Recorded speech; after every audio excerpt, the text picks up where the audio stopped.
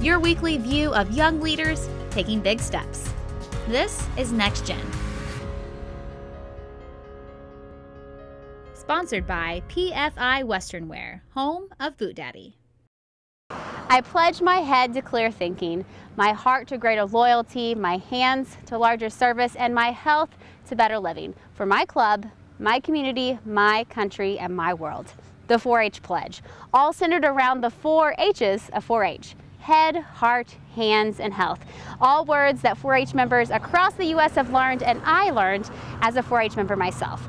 But today, we're here in Lawrence County to attend the Lawrence County 4-H Achievement Day and learn what all these young people have taken in this year. We're here at the Lawrence County Achievement Day, and I understand that there are achievement days taking place all over the state of Missouri all summer long. So take me through, what is a 4-H Achievement Day? Well, it's a time for the children to bring their projects they've worked on throughout the year in and compete against everyone in their county for awards. So take me through examples of what these young 4-Hers have brought.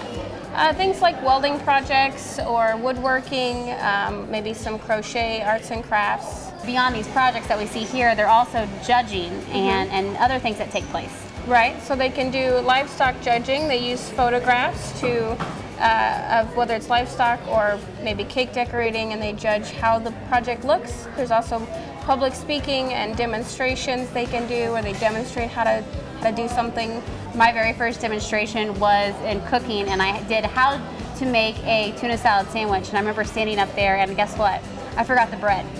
So it's key to be sure that you have all the ingredients for those demonstrations. So I've been in the shoes of these young 4-Hers, but the competition doesn't end here. If they get a blue ribbon, they head to Ozark Empire Fair for the regional. There they'll be competing against everyone from Southwest Missouri. Everyone from Southwest Missouri, and then they get to go on to the Missouri State Fair? Correct. And that's a pretty high honor for these young 4-Hers, and so their hard work and effort that they put in all year gets rewarded. But, you know, taking it all back to why. You know, why do they do this? It teaches your children confidence in themselves, how to complete a project once they've started it, and just life skills.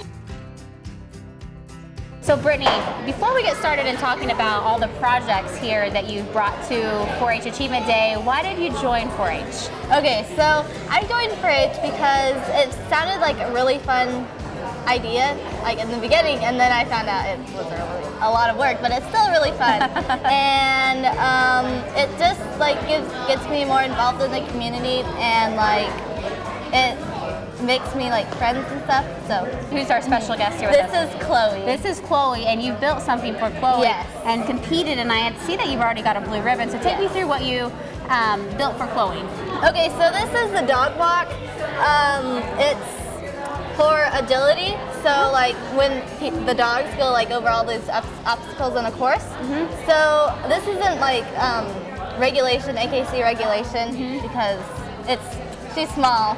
And but it's just something for her to practice and like be more comfortable with the equipment, so she can go into like competition.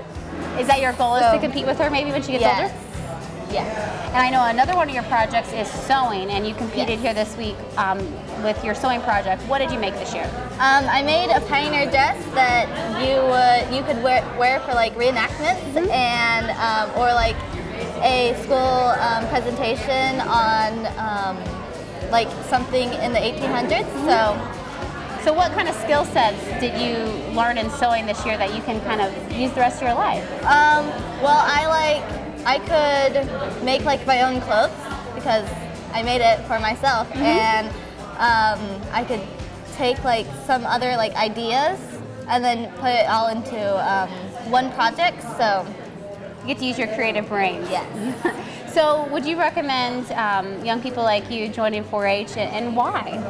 Yes, I would recommend they join 4-H because it's a really good experience and you learn a lot of stuff, and their motto is to make the best better. So you take what you think that is your like best, and you can make it better and learn from your mistakes and your success. A very great motto. You know, you're a leader in one of the local Lawrence County 4-H clubs, so why do you serve? I just love teaching the kids something new and how excited they get whenever they get that project done and they can take it home and show all their friends.